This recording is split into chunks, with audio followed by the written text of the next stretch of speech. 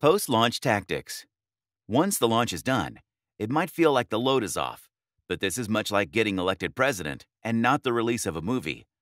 The real work begins after the success party. After the launch, there are a range of tasks that every department in the company has to fulfill to make sure the product is a success. You want to look at the responses the product is getting and the feedback that is invariably coming your way. Whether it's a soft launch or a full-scale launch, you must know that neglecting to capture the market after the launch has several negative consequences. Monitor social media. This is a great way to talk to your customer directly and also use existing positive reviews to attract new buyers. With an efficient social media marketing campaign after the launch, you can spread the word about your product. And since we're talking about a digital product launch, the customers are likely to be buzzing with reviews. Keep the channels of communication open. Even at this stage, you must pick the platforms for a post-launch campaign wisely. Check the data. Apart from your marketing endeavors, you will also receive customer experience data. Get on it right away. If you have done beta testing or a soft launch, you have something to compare it with. In fact, you must expand your capabilities to track the magnitude of data coming your way after a full-scale launch. You will need to know about conversion rates, adoption rates, acquisition rates. This will give you the first signs of whether your launch was a success. Run referral campaigns.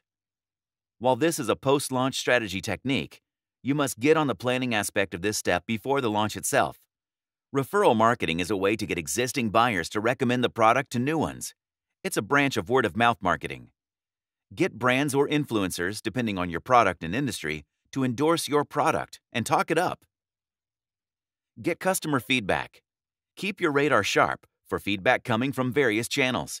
Social media is a powerful tool, but also keep an eye on platforms like Reddit, where users are going to be brutally honest. This, of course, also depends on the brand and product, and where your target audience is likely to spend their time when they are online. Customer retention.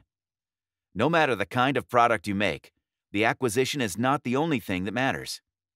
You must make sure that your customers are engaging with your brand in a positive manner.